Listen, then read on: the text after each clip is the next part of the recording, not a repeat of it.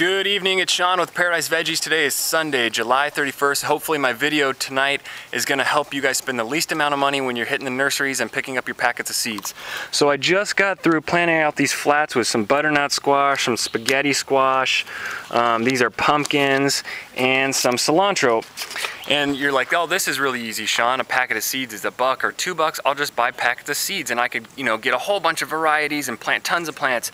Well, it doesn't really work like that. First off, the skill set necessary to take plants and transplant them and fruit them and get your tomatoes and your peppers off of is a completely different skill set than putting stuff in flats and starting from seeds and trying to grow plants. They both have long, steep learning curves. You're gonna spend lots of money, lots of time.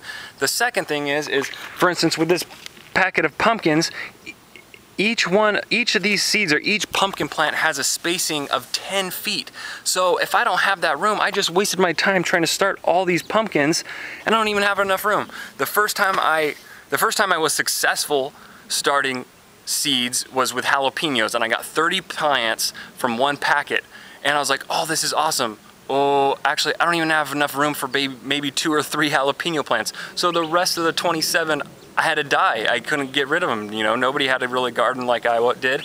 And so, unless if I'm gonna buy a packet of seeds, it's gonna be something really, really unique, like a chocolate habanero or, a pineapple tomato.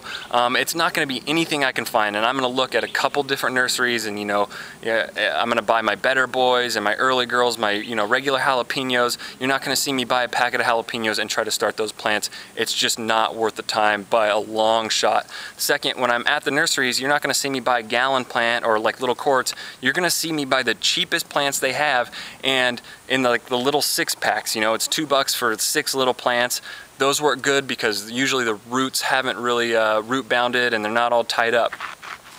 I've ordered some seeds from different catalogs.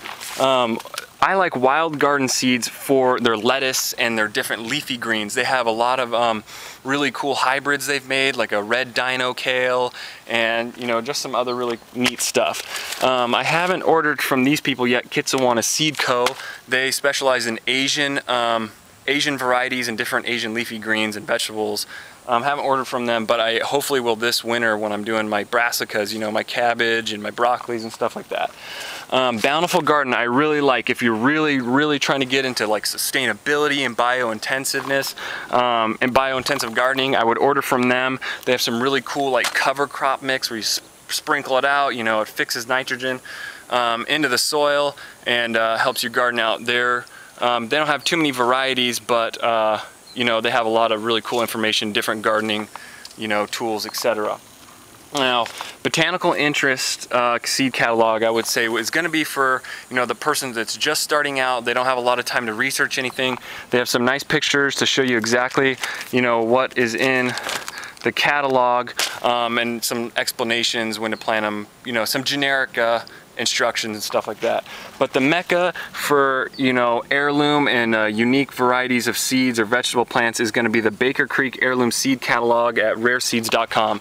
I mean, this is like this thing's made for your coffee table. It's it's full color. It has everything in it.